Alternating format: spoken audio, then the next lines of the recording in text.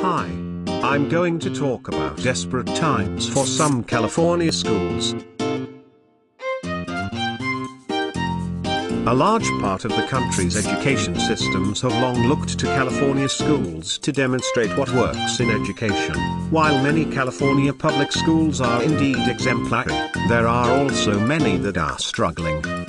In 1999, the state of California decided that it needed to take a closer look at these struggling schools, and that these California schools needed help to overcome their problems. The California schools in question shared one common characteristic: a relatively high level of student poverty. Many but not all of them have high percentages of students who were English learners and/or Hispanic, a statistic that has been correlated with student poverty. School district officials were also able to provide more information. California has operated its school accountability system for 9 years now, and the average API scores for all schools have risen. Elementary schools have shown the most progress.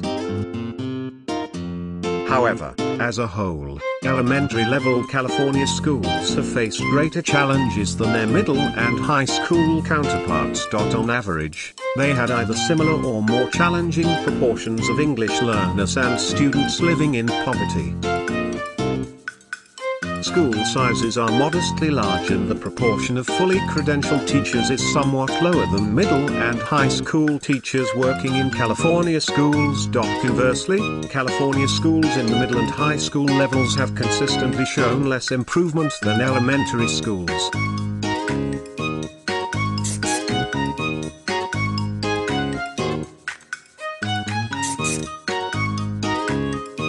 Thanks for watching. Please see my link in description for more information.